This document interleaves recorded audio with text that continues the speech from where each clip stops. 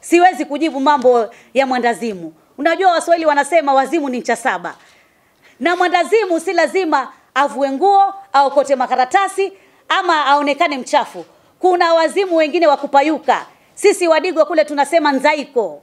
Kila wakati mambo ya drugs yakizungumzwa, tunaona watu fulani wanakuwa wanaharibiwa majina.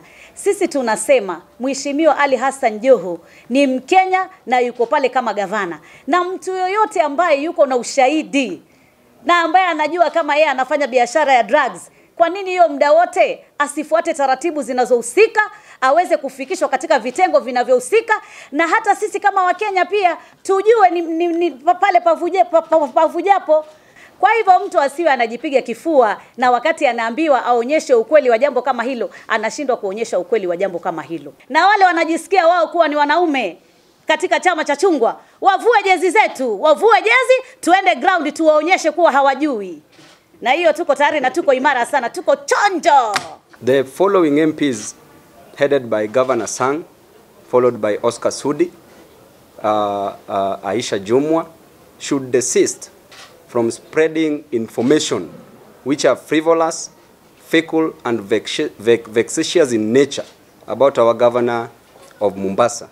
These are people who are half-wits, dim-wits, nimcompoops and village salads. We are watching you, we will do you from the back, and this is not intimidation, this will be a reality. And this is the time that we've decided as leaders to bring together all Kenyans, all leaders. We don't want any other person lagging behind. This initiative is headed by our President, Uhuru Kenyatta, and our party leader, Right Honorable Raila Amolo Odinga. The rest are others. So we are warning others who are in Team Tanga Tanga and the Kiuno Party of Kenya headed by Aisha Jumwa. These two people are in alliance. They are in bed with each other. Walisema washuki. Moja shuki kwa mwingine.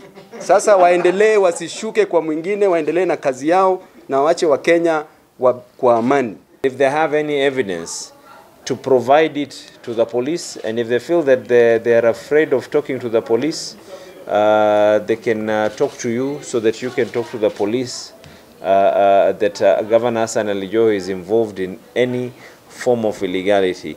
The same way there were people who came out and said that there are plots that were stolen, ardhi zimeibiwa. Na wao watoke na waseme kwa kuna kitu fulani. Sio mambo ya propaganda. As far as I know, Governor Hassan Ali Joho has been traveling to America all along.